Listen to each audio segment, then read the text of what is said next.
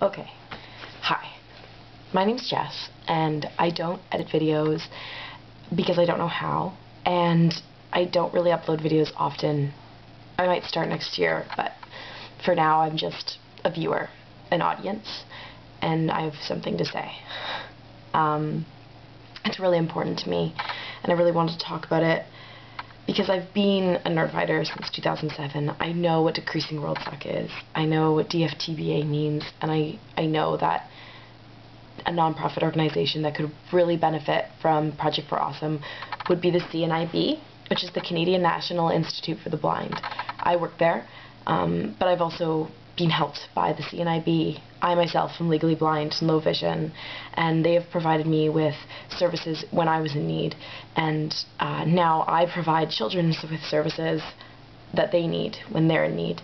I've been working with them over the summer, doing a summer camp with them, giving them the normal camp experience, just a little bit more accessible. We do everything that a normal camp would do, like swimming and craft time, but just accessible for kids who can't see. So that's my entry for Project for Awesome. The Cnib have tireless workers who are so selfless and passionate to help these people be able to integrate properly and normally into society. I have coworkers who stay hours and hours later than they should, or drive a lot farther just to give someone a lift home or help them cross the street. I know that sounds trivial, but it's true. There's people who work with children, there's people who work with people who have been affected by workplace injuries, people who have diseases, people who are old and have glaucoma or macular degeneration. Definitely with the newborn babies and family help.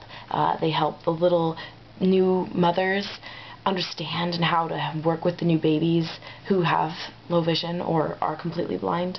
And these people are all compassionate, and they all give themselves into their work. And Cnib, the Canadian National Institute, only is funded 30% by the government.